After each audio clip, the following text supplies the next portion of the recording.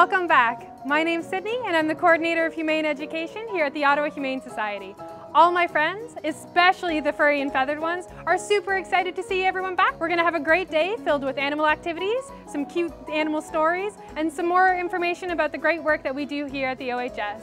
And just a refresher, this is my dog Beau. He's a registered OHS program dog, and he's gonna be my co-host. The OHS has more than 750 volunteers. Volunteers are really kind people who give their time to help us care for more animals. They do all sorts of different things. When an animal comes into our care and is not ready for adoption, special volunteers called foster volunteers take animals into their home and get them healthy and teach them to be kind around people.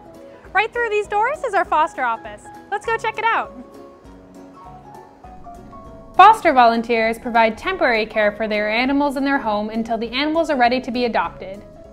Last year, more than 1,200 animals went to foster volunteers' homes.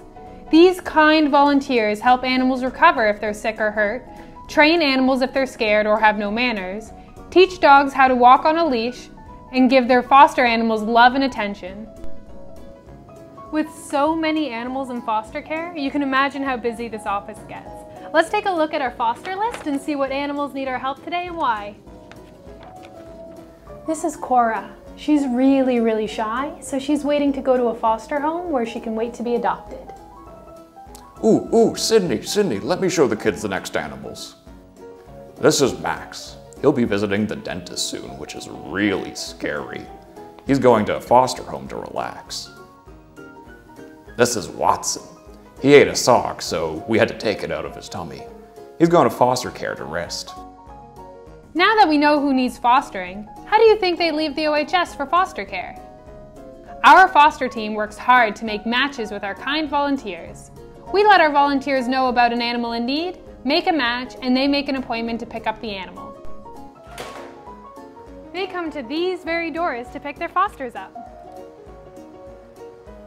Once the foster animal is happy and healthy, the foster volunteer's work is done, and they bring the animal back to the OHS for adoptions. Fostering is a great way to get the whole family involved. If you're interested in helping foster animals in need, like we saw earlier, talk to your mom and dad. They can apply to join the program today, and you can help take care of a foster animal in your home.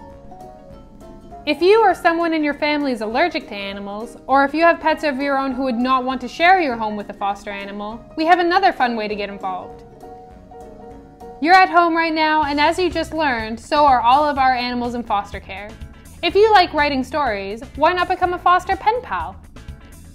We'd like to encourage you to write a letter to a cat, dog, or small animal in foster care, or to one of our fabulous foster volunteers to thank them for helping animals in need. Once we receive your letter, we'll share it with our foster team. We'll be sure to write you back within a week and send you a foster animal's photo and a short note in response to your letter. If you need a little help on what to write, here are a few fun ideas to think about. Why is foster care important? What could animals and their foster volunteers do for fun at home? Do you want to work with animals when you grow up? If so, tell us why. Or a thank you note to our foster volunteers. Feel free to get creative. We can't wait to hear from you soon. Last but not least, let's learn about our animal of the day. We're going to play a little game. Here are 3 fun facts about our animal of the day. Can you guess what it is? They like to chat to each other, they scent mark their stuff, and they can break dance. What am I? Guinea pig. Did you guess it right? Thank you so much for joining us today. We had such a great time. We hope you had fun learning about how our amazing foster volunteers help animals. Fostering can be a great experience for the entire family. And who knows, maybe one day we'll see you and your family join our foster team. Have a great day and be kind.